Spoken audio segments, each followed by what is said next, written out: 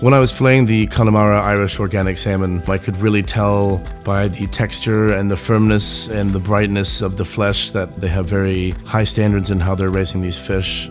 They're raised in low density pens and they're fed a really high quality organic feed.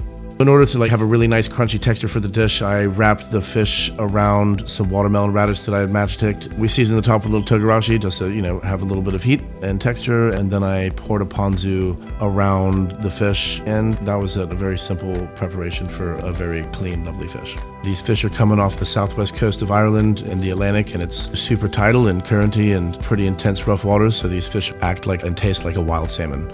For the cooked preparation, I really wanted to have a nice crispy seared surface and then a nice translucent inside, just to make sure that we're focusing on the quality of the fish. I served it with a Panang curry, and then I added very simply dressed ribbons of Daikon radish.